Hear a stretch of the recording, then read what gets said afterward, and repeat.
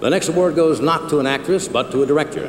The gentlemen who will present it are no stranger to Oscar either. Between them, they've won 3 as actors. Mr. Jack Lemmon and Walter Matthau.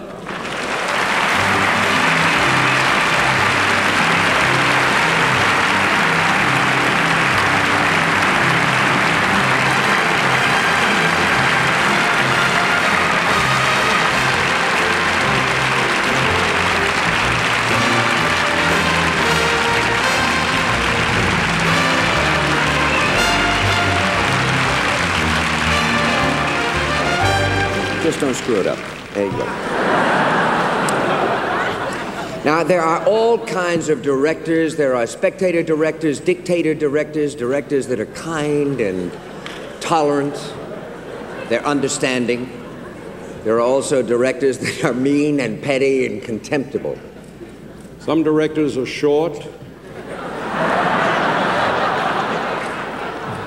And some are tall. Some are old and some are young.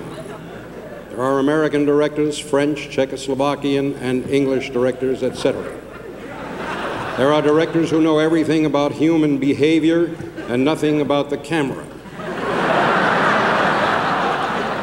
There are directors who know camera angles, camera lenses, camera sprockets, and depth of focus, but who are totally ignorant of the human condition.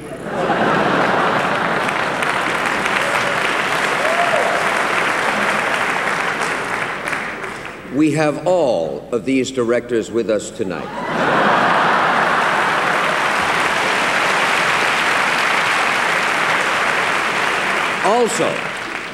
Also, we have directors who work well with the camera and with the actors, and one of them is going to win the Academy Award.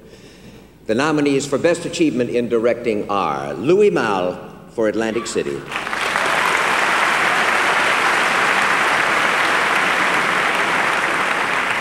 Hugh Hudson for Chariots of Fire.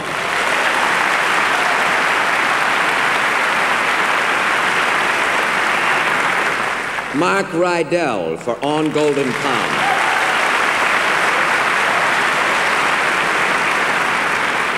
Steven Spielberg for Raiders of the Lost Ark.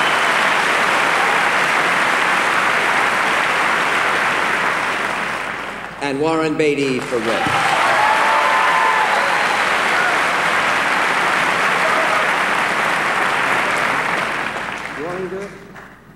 The winner is Warren Beatty for Red.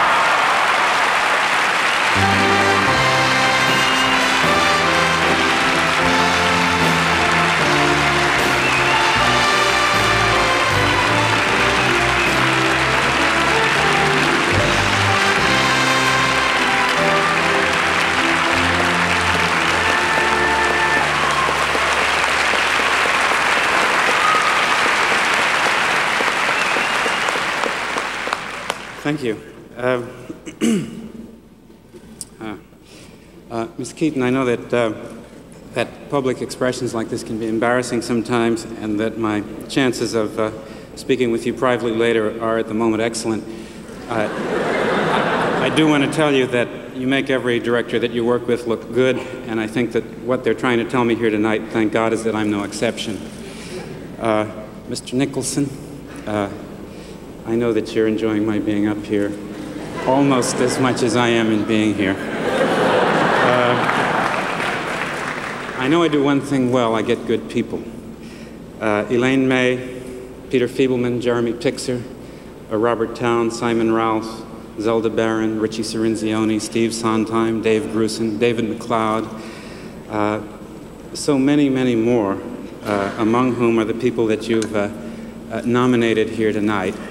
And happily saved me from having to remember to name 14 more names.